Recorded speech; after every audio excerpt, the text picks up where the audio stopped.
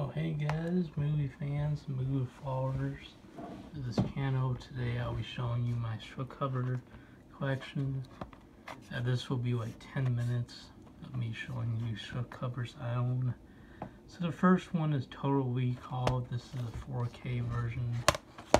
It's a really nice slipcover.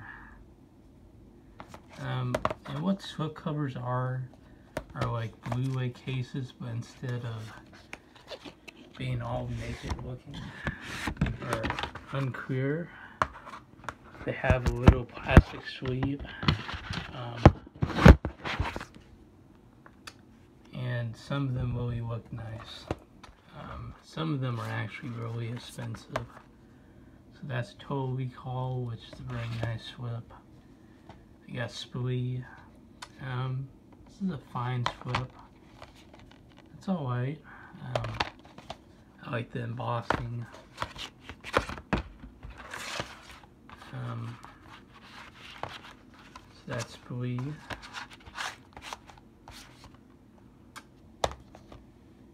The next one is Let Him Go, which has a nice slipcover. Again, it's very plain looking. I like the embossing a little bit. I got a little curve over here, which is kind of like a bummer, but a really good movie that came out in 2020 that not a lot of people saw, but the ones that did really like this film, and I like it as well. I haven't seen that in a while.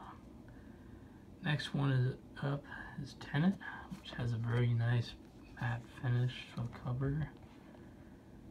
Kind of glossy. So that's Tenet. Very nice. The next one is The Invisible Man, which is a very nice, simple slipcover, but really effective. I don't know if this is very rare, but it's also a pretty good movie. It's a nice flip. Yeah, Wonder Woman 1984, which got mixed reviews. It didn't do that well. Like Tenet, as an example, where they're trying to bring back feeders during the time of release, but this one did not that good. But decent slipcover, and I thought the movie was decent.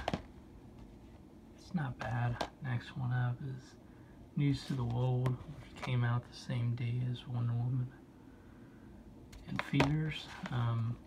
It's a nice slipcover and a good western. So that's News to the World. Next one up is Promising Young Woman. It's a very good dark comedy. Very nice slipcover.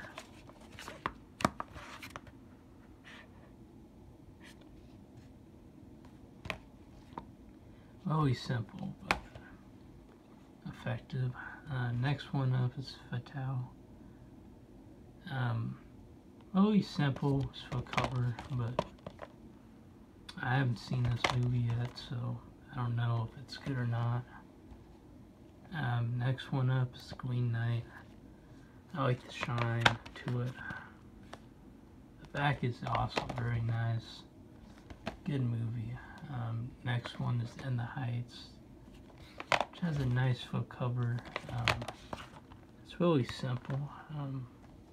Next one up is Batman The Long Halloween Part 2, which has a nice slipcover. Again, with the first one, you can connect the heads. Next one up is A Quiet Place Part 2, which has a very nice, I would call it Criterion or Manga slipcover. Very nice artwork. So the next one up is Batman The Long Halloween Part 1. And as with Part 2, you can connect heads. It's very nice. Next one up is Nobody, and it has a nice embossing. Really simple cover, but really effective for this good movie.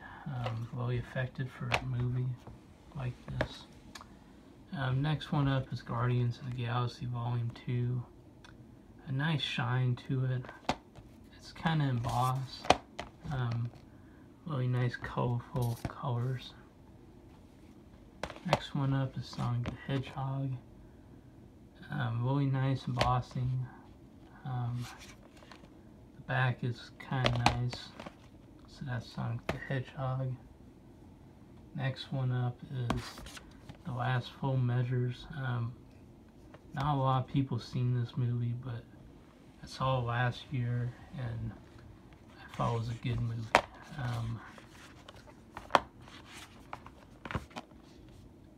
So if you haven't seen it, I would recommend watching it. It's interesting. It didn't do that well. The year when it came out. So next one up is Bad Boys for Life, which has a very nice embossing, kind of really simple for cover artwork. Next one up is Star Wars Episode 9, The Rise of Skywalker. I really like the visuals on this cover. It's really nice. The back is also very nice. The Disney strips are mostly colorful. So the little effects. Next one up is Dr. Sleep, which also has a very nice cover. It's not glossy, but the textures are nice. And if you haven't seen it yet, I would recommend watching it if you're a fan of The Shining. Next one is Joker, and again, a really simple cover, but really effective because of the textures. Next one up is The Kill Team, which has a nice cover. Again, really simple. From May 24th. A good movie. Next one is Avengers Endgame. And again, very nice shine to it. Very nice colors. The back is very nice.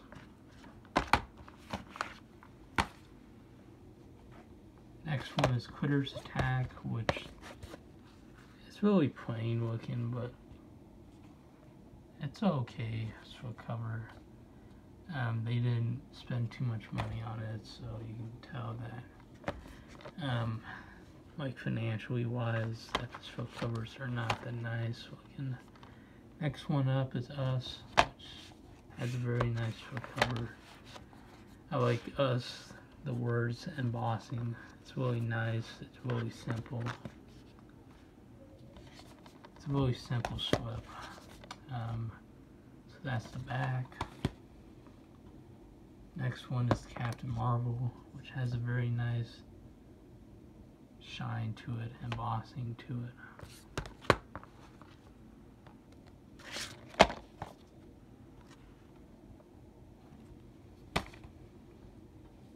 Next one up is Toy Story 2, which has a very nice colorful background to it. Really simple actually. But again, it looks nice. Next one up is Hobbs and Shaw, which has very nice colors, grading, a very nice shine to it.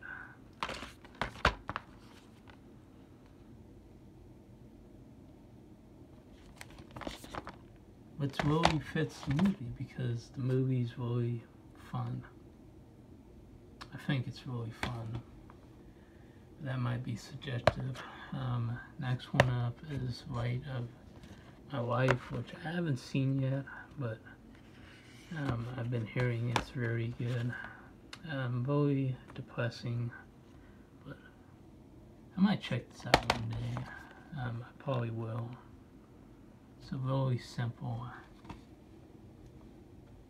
Next one up is Toy Story 4, and one of the few reasons why I got this is because I'm like a completionist. So I like owning franchises, even though some of the films are not that good. I thought this movie was fine for what it was. Nice shine to it. Next one up is Shaft, which had a very nice front cover. It's really simple, but actually the 4K was exclusive at Best Buy. I haven't seen this one yet, so I don't know if it's good or not, but really simple. Next one up is the Out Yesterday, which has a very nice texture. I like the embossing of the title, but so overall it's colorful. Next one up is John Wick 3, and this is one of my favorite Swifts. The colors are like flashing. It's very nice. Look in the lane. The colors are embossed. Next one is Rocket Man. It has a very nice texture to it. This one is really big because they have like a book inside, but really nice flip. Next one up is King Kong. My least favorite one out of the wood ticklers I own. It doesn't have much like shine to it, but nice flip cover. Next one is Watchmen, which has a very nice shine to it. It's very good. I like the wood ticklers. Probably one of my favorites is Harry Potter, the Deathly Hallows Part 2. Good side, evil side. So, very nice. All work inside. I like the shine to it. Next one up is The Dark Knight Rises. Really plain looking, but really nice because it's like a 3D movie. The effects, the explosions. Next one up is Conjuring, which has a very nice flip cover. It's the basement scene. Again, I'm not spoiling the movie, but it's a very, very creepy, very unsettling scene, but a nice flip cover to be included with the clap and the lights off. Next one up is Pacific Rim, which it's a pretty awesome slip cover. Amazing slip cover with I haven't seen this movie in a while. The Jaegers at the top, and then the kaiju on the other side. Destruction, non-destruction. Next one up is it's kind of a tickler. It's Ant-Man. Very nice shine to it. Next one up is Godzilla 3D. And it's a very one tickler. It has Godzilla moving, so yeah, it was decent. Next one up is Jaws. Even though it's kind of plain looking, the teeth moving is very nice, and it's a nice booklet. So very nice for cover. I know this video is going longer than usual. Next one up is The Shallows with Blake Lively. With the slip cover at the top, you see her in the ocean, in the shark, and she disappears in the blood in the shark. So very nice slipcover. I don't hear much people talking about this movie, but